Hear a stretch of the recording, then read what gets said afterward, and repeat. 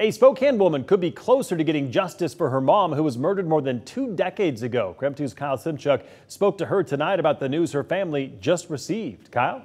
Well, Tabatha Johnson was just 13 years old when her mom's body was discovered near an underpass in Seattle. She spent more than 2 decades wondering who's responsible and why. Now, DNA evidence may have an answer.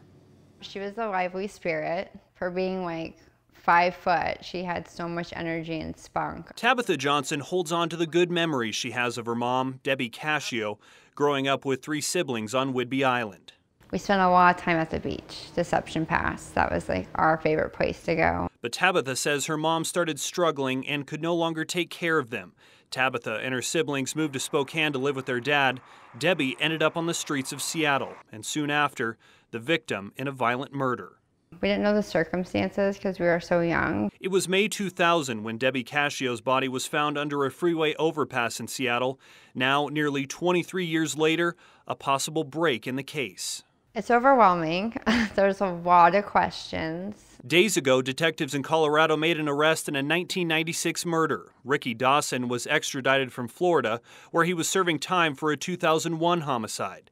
He's now accused of killing a 35-year-old woman, and court docs reveal his DNA also matches a DNA profile found in Cascio's murder.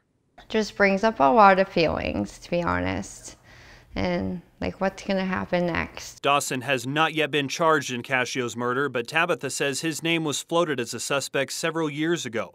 But she believes Seattle detectives have been waiting to build a stronger case. She had a lot of friends and people who cared about her.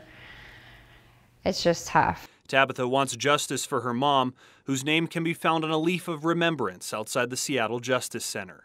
She'd be very proud of us. We all have a college education, or my brother has a military background, and then we have families, and she would be a grandma to 6 different grandchildren right now. And Tabatha says she still hasn't heard from Seattle police, but she plans to call them and find out what will happen next and if this man will face charges. In the studio, Kyle Simchuk, KREM 2 News.